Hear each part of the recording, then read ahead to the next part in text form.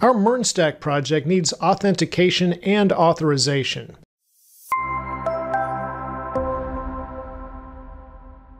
Hello and welcome. I'm Dave. Today we will apply user authentication and authorization to the backend REST API of our MERN stack project. I'll provide links to example source code and all resources in the description below. In lessons 1 through 4, we built a functioning backend REST API for our MERN stack project. And in lessons 5 through 7, we created the front-end React app for our MERN stack project. It should currently complete all CRUD operations for both notes and users. At the end of lesson 7, I left you with a viewer challenge to complete the new note form and the edit note form for the app. I hope you did well, and remember, you can view my source code for lesson 7 in the course resources to compare your code to mine. Let's start today by quickly reviewing the difference between authentication and authorization. While many use the terms interchangeably or simply refer to the abbreviation auth, they are not the same things. Authentication refers to the process of verifying who someone is. Authorization is the process of verifying what resources a user has access to. When we log in with the username and password, we are verifying who we are, and that is authentication. After logging in, our app users will be issued JSON Web Tokens, also known as JWTs.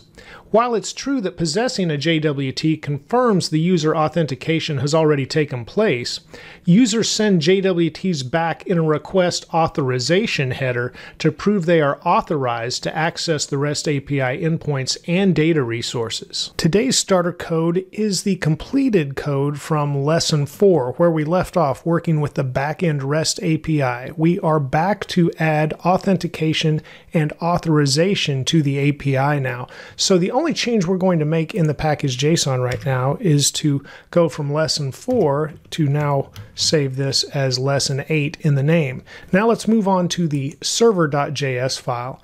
Not much to do here, but we do need to add our auth route. So it's going to look a lot like the users and notes route. So I'm just going to click on line 29, press Shift Alt and the down arrow to copy down the users route. And above the users route, I'll put in the auth route, and it's going to go to routes and then auth routes. So we'll just save that line, and we're finished with the server.js. Now let's go to the routes folder, and when we highlight that, we can create a new file, and we'll name this auth routes.js. And I'll start with the imports. I'll just quickly paste those in and we can look at this. It starts with express being required, and then we're creating a router from express.router. This is exactly what we did in our previous routes files. And then we're bringing in the auth controller, but we haven't created that yet, so that will be coming up very soon. After that, we simply have a few routes to handle. So we'll have router.route, and this will be the root route, so it just has slash. Now, of course, this would be at /auth already as we're directed to the auth routes. But then after that, there wouldn't be anything, I guess, to follow auth as far as in the URL. Then we'll have .post, and we'll just put this here as a placeholder now because we haven't created that auth controller yet.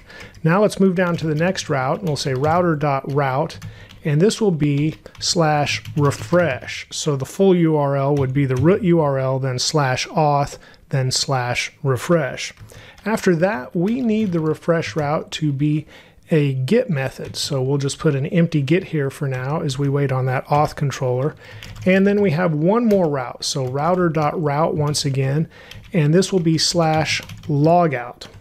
And now this one will be a post request. So we'll put in an empty post method there to handle what we get from the auth controller after we create it.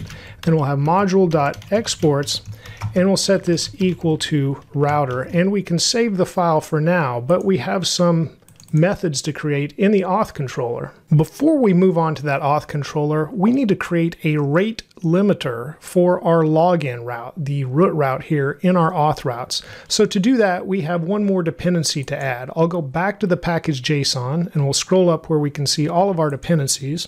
Press Control and the backtick to open up the terminal window. I'll pull it down just a little bit. Then I'm going to type npm I and then express-rate-limit. This shouldn't take long to install, and now we see it in our dependencies right here inside of our package JSON. Now that we have that, let's go to our middleware directory that we have here and create a new file, and let's call this loginlimiter.js. I'll start by defining rate limit, and we'll set this equal to require, and then we'll have express-rate limit that we see from our Visual Studio Code IntelliSense. After that, I also want to bring in the log events middleware that we previously created. So it's right here in this directory already. So we'll just say require // and it comes from the logger file. After that, I'm just going to paste in some code that we can go over. I'll press Control-B to hide the file tree, and also Control-Z because we had a long line there that wraps. So now we can look at the details of this code. I'll get rid of that extra line. But we're creating a login limiter with rate limit. And pretty much everything you see in here then are options for rate limit that we're setting inside of an object. Let's just go over these. First, we're setting the time, and we're setting this to 1 minute. So 60 times 1000 milliseconds. Then we're setting the max rate limit. So notice I put a note here. This limits each IP to 5 login requests per window per minute. And then we have a message if that is exceeded. So too many login attempts from this IP. Please try again after a 60-second pause. And then we have a handler. And this handler is going to handle what happens if this limit is achieved. And so we're going to log events here, this middleware we created where we can see a log that there were too many requests and where it's coming from. This gets written to our error log if we need to refer to that. Then we're also going to send this status with the status code and the message back. And then these are settings, standard headers and legacy headers, that are simply recommended in the documentation for this middleware. So I set those as recommended. And now we have our login limiter that we will be able to use specifically in our login path. So if we go back to auth routes now, we should be able to include this by saying const login limiter, and then we will require this. And it's going to come from our middleware directory and then be in the login limiter file. Then we can use this specifically in a route. So this is our login route, the root route. So we'll just say login limiter goes right here, and then we'll put a comma, and then this will be awaiting what method we call from our auth controller. So now it's time to go back to the file tree. So I'll show that again. Go to the controllers directory, and we need to create authcontroller.js. Now I'm just going to paste in the simple code for now, and we will review this code, but quickly we just bring in the user data model. We also bring in the bcrypt dependency that we were previously using to encrypt the passwords as we stored them. Now we'll need to decrypt those with bcrypt so we can read them and compare to what the user is providing to authenticate with.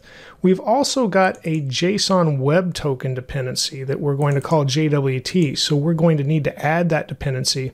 And then we've got our async handler that we have used in the other controllers as well to catch any unexpected errors and pass those on to our custom error handler. So I'll save this right now, and we will come back and describe these empty handler methods that we have as far as login, refresh, and log out in our controller.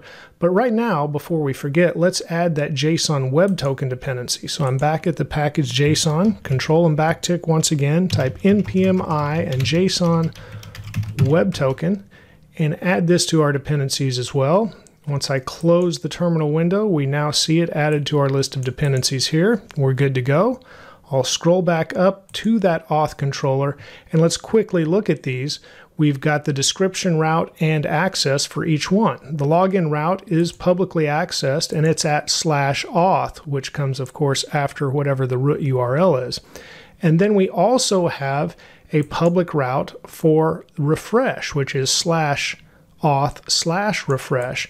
And this needs to be public because our access token, our JWT that will give us access, will have expired. So the only way to get a new access token will be to have a valid refresh token that we send to this endpoint. And then we have the logout method. And this is going to be at /auth/logout. And it can be public as well. And we're going to clear a cookie at this logout route or with this logout method if we do have a cookie. So we're exporting these three methods from this controller. So before we put this logic in, at least since we have the placeholders in place, let's go back to the auth routes and put the rest of the information that we need from the auth controller into our routes. So we're going to start out with auth controller, and I'm going to copy this because I'm going to need it a couple of more times. Then we can say dot, and we want login first. We can use IntelliSense to help complete these. After that, in the refresh route, we're going to have auth controller dot refresh, and in the logout route, we're going to have auth controller dot logout, which is also in my list. And we can save, and we're now finished with the auth routes, and we have the middleware that we're using, our login limiter as well.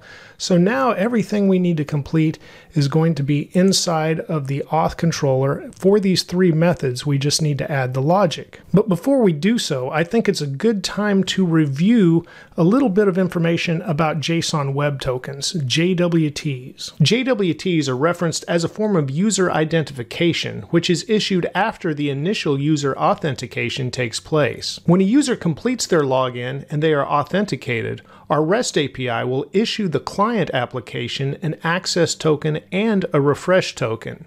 An access token is given a short time before it expires, for example 5 to 15 minutes.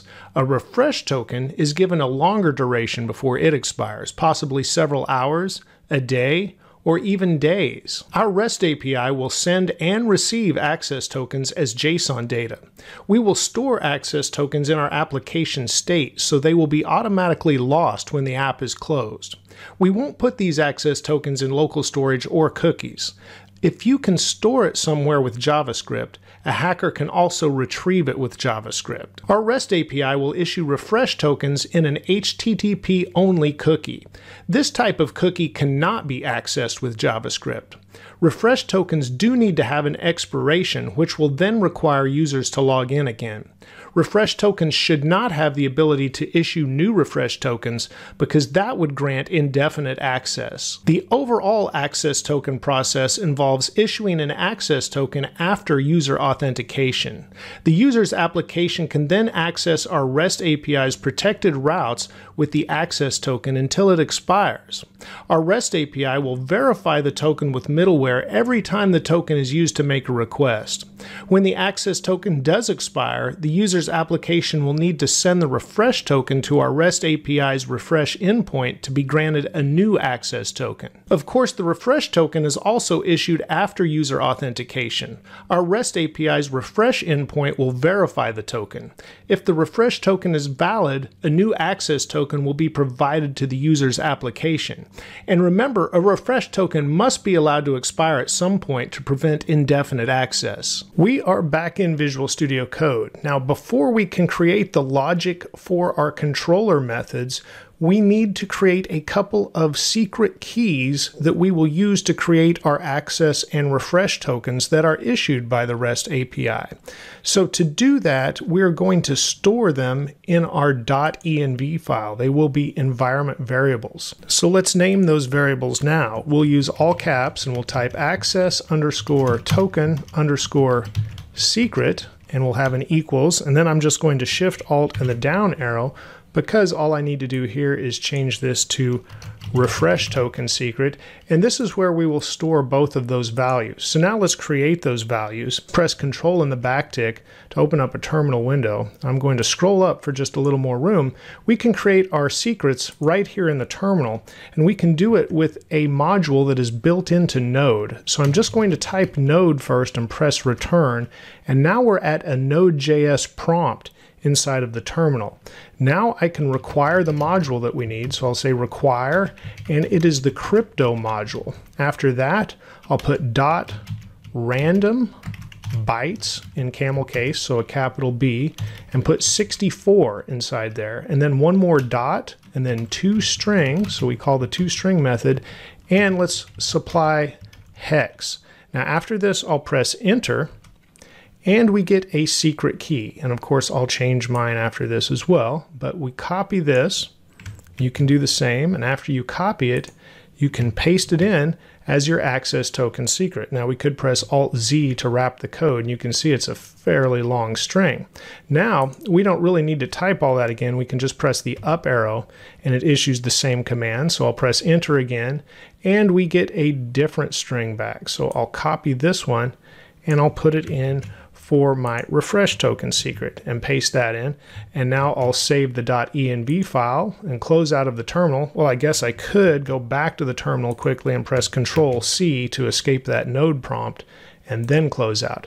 But there is our .env file. Now we have an access token secret and a refresh token secret. So now let's put our logic inside of the login method of our auth controller. And I'll start out with the basics here. Let's go over this. We are expecting a username and a password to come in when a user logs in. This is the authentication process. And so we'll say if we do not receive a username or a password, we will send a bad request status, which is a 400, and a message that all fields are required. Then we'll look for the user in our MongoDB database in the users collection, and if we do not find a user, or if the user is not active, remember we have that active status for each user that Dan D will be able to deactivate a user even if we still want to keep them in the database because they are linked to notes. So if the user is not active or does not exist, then we'll send the 401 unauthorized. If the user does exist, we will try to match the password then, and we're using bcrypt to compare the password that we received to the password that is stored in the database. And again, if there is not a match, then we'll return a 401 again, which is again unauthorized. After this, I'll scroll for some more room, and we need to create our access token, our refresh token, and our secure HTTP only cookie. So let's start out by creating this access token.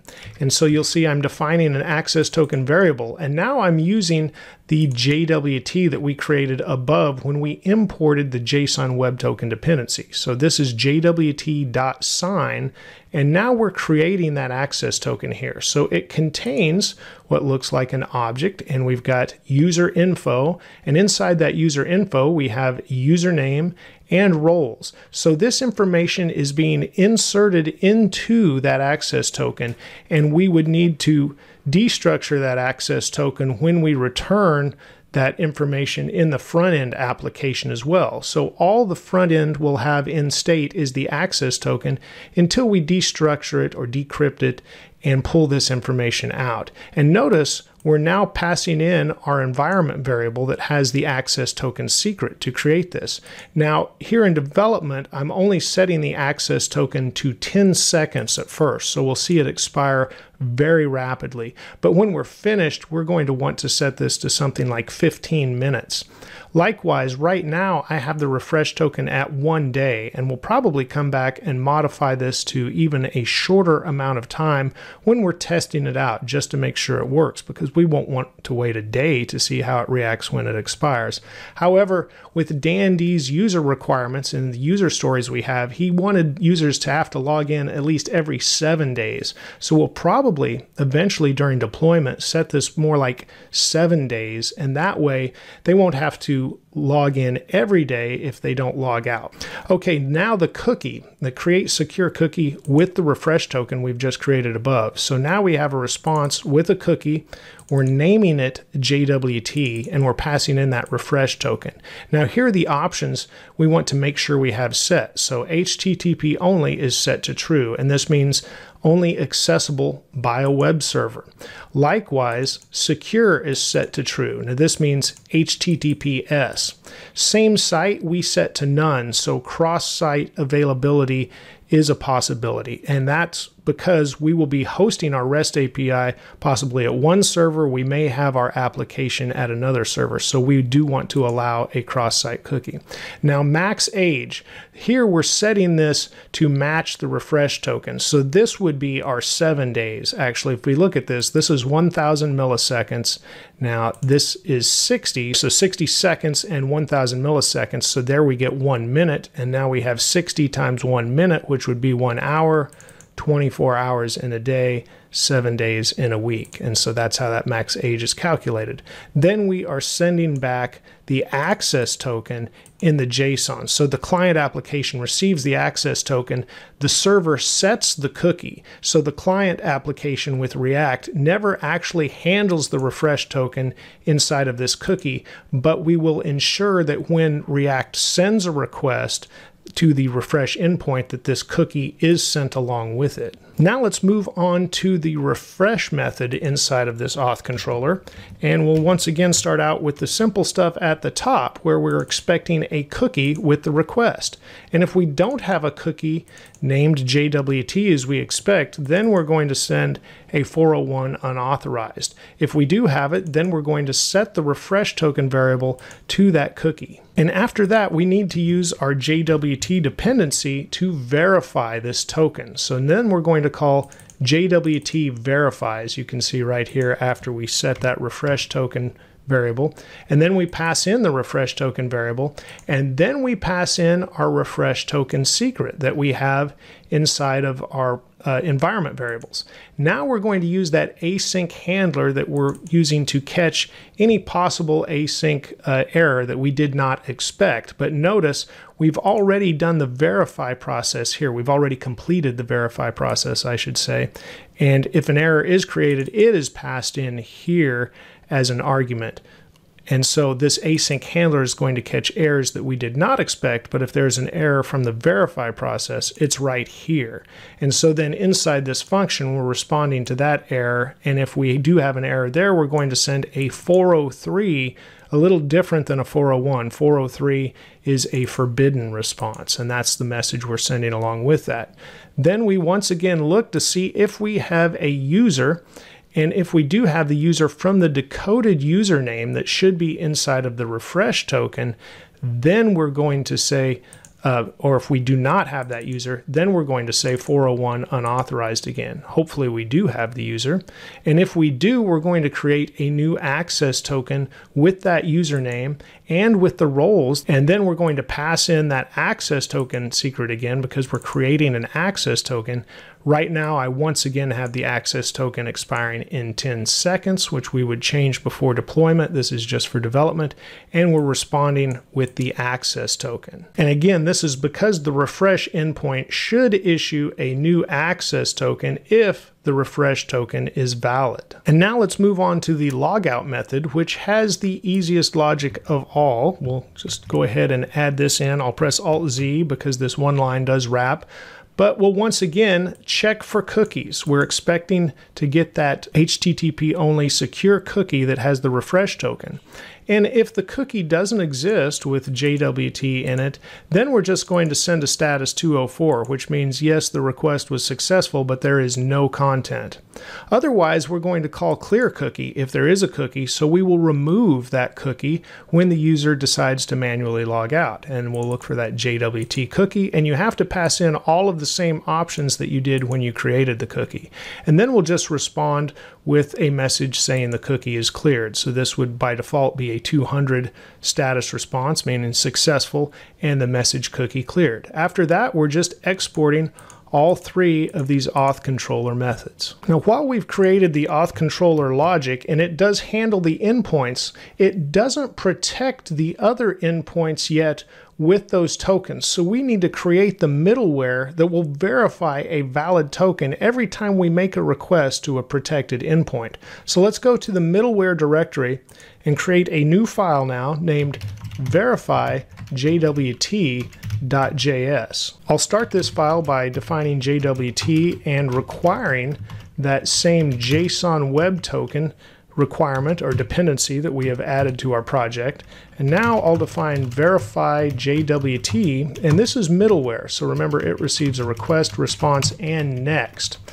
And then we'll go ahead and have an empty function here, and I want to put the module exports at the bottom before I forget. So I'll say module exports equals verify JWT.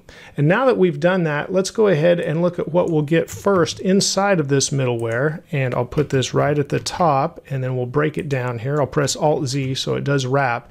We're defining the auth header because we're going to look at the header of the request and make sure there is an authorization header, either with a lowercase a or a capital A. So we've got the or here because there is no requirement or standard for, hey, it must be lowercase or it must be uppercase. So it's best to look for both. And of course, we're creating this application, full stack MERN project, where we have control over that. But this is a good practice. So you're always looking for either the lowercase or the uppercase authorization header. Now, what is required as standard for providing the authorization header is what's in the value, and it should always start out with the word bearer with a capital B and be followed by a space. And after that space should be the token. This is all in a string. So we can check that by checking the auth header we've defined above, and then verifying it starts with this string, bearer, and the space. And if it does not, we can reply with a 401 unauthorized response. And after that, we can go ahead and grab the token. So we define our token, which is the access token, and we get it by splitting that same auth header string that we were looking at above. And we don't want the word bearer or the space, we just want the token that comes after the space. So we split on the space and take the second value. Of course, the first value being stored at the 0 position. This would be at the 1 position. Now that we have the token, we pass that into the JWT.verify method, and we pass the token in, and we verify it with our access token secret.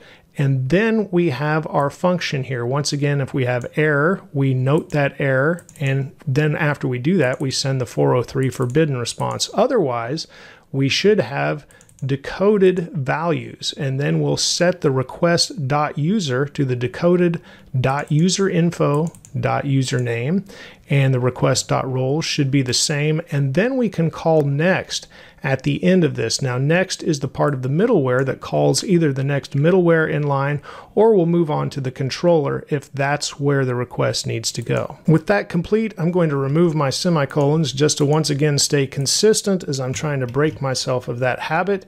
And then we need to apply this middleware, again, our verify JWT middleware, to the routes that we want to protect. And so let's move back down to our routes directory. And first, we're not going to apply it to the auth routes, but let's look at the auth routes, because here we brought in our login limiter middleware. Notice how we could apply it to just one route. We just put it here after our post method, and we put in the login limiter, comma, and then we called the controller method. Now that's possible if you want to just apply it to one route.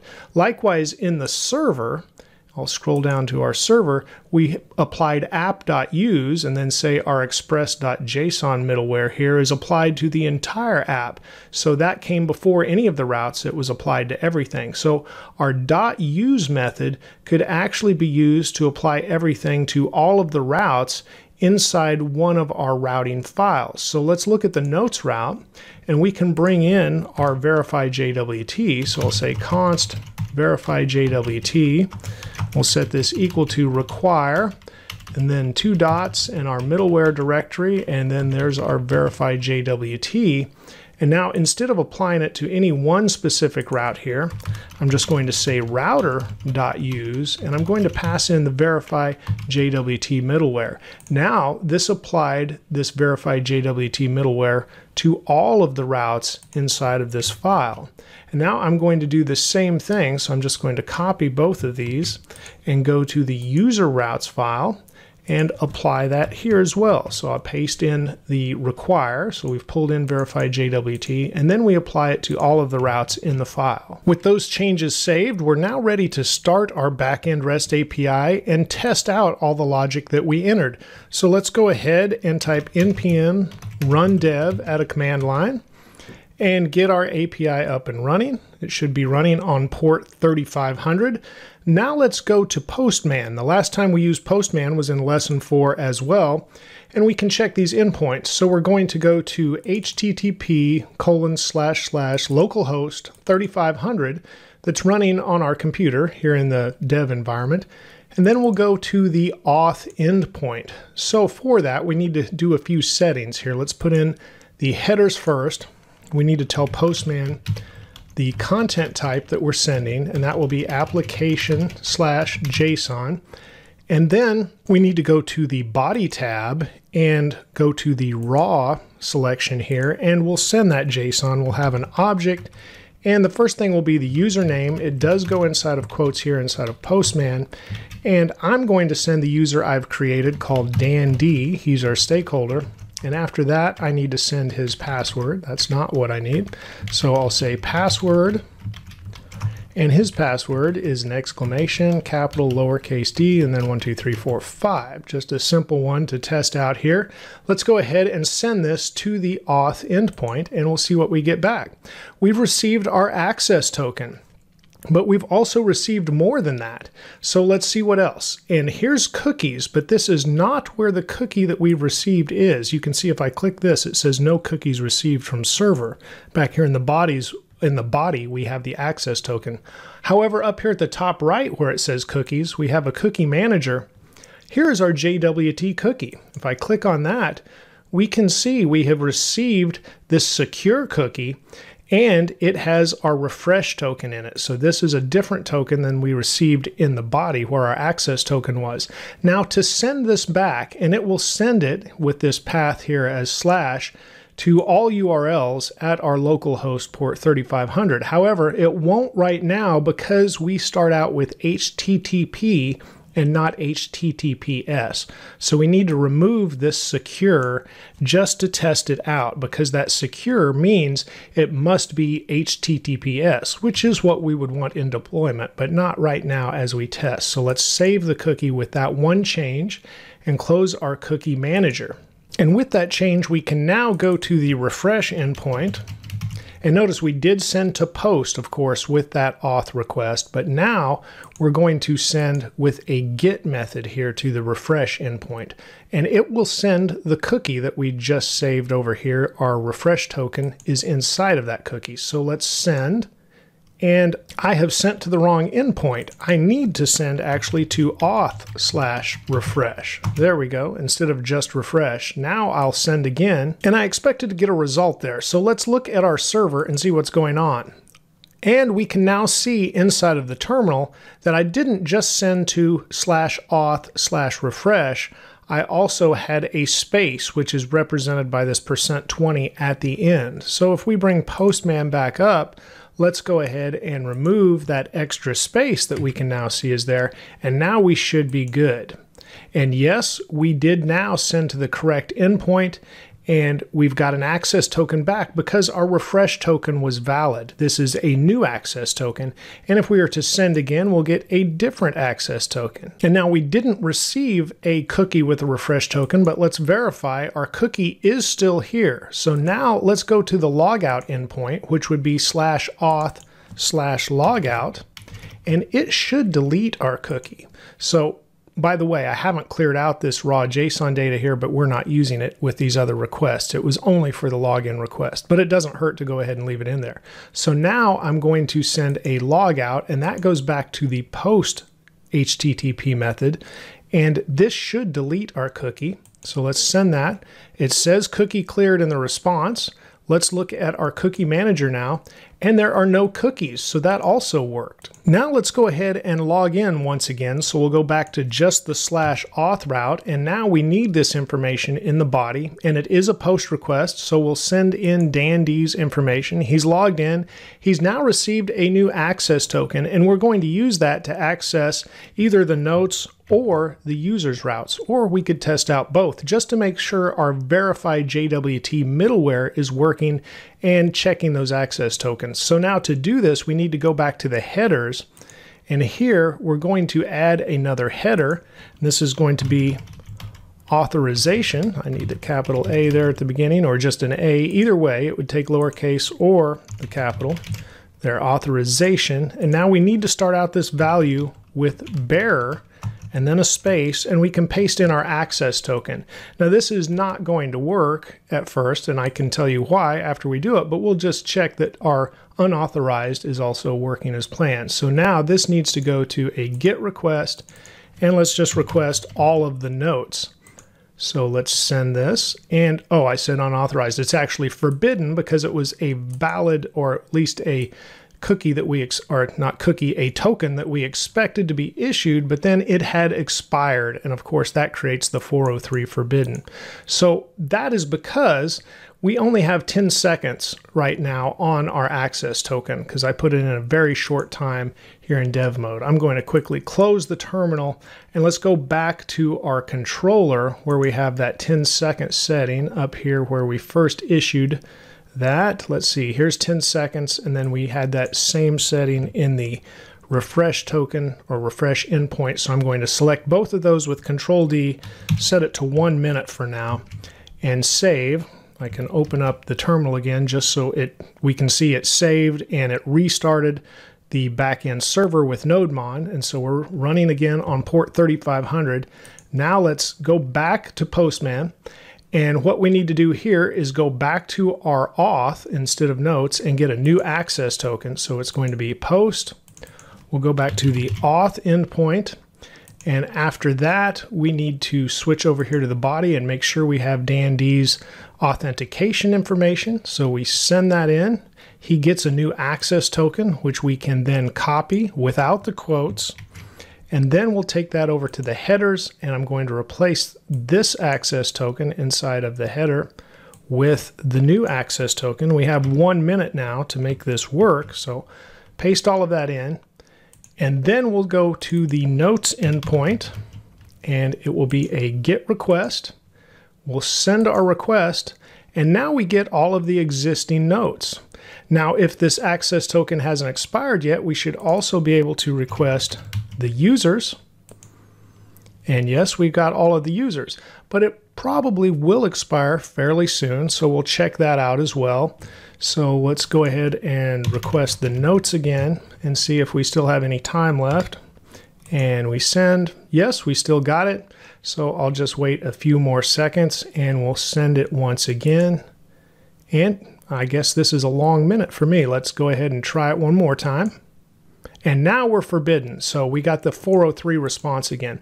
So when this is forbidden, that's when we need to send the refresh token to get a new access token. And we will automate all of that inside of our React application. And you'll find out how to do that with Redux in the very next lesson. Remember to keep striving for progress over perfection. And a little progress every day will go a very long way. Please give this video a like if it's helped you. And thank you for watching and subscribing. You're helping my channel grow. Have a great day, and let's write more code together very soon.